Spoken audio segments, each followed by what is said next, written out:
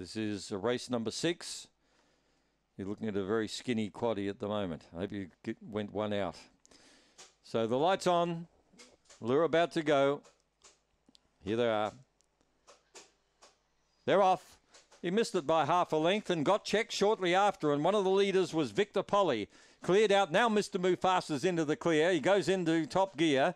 In third place, about a length and a half further back, Lucy's Nimbus, who's getting up on the inside of the favourite. 5 further back, Dinah Xerox.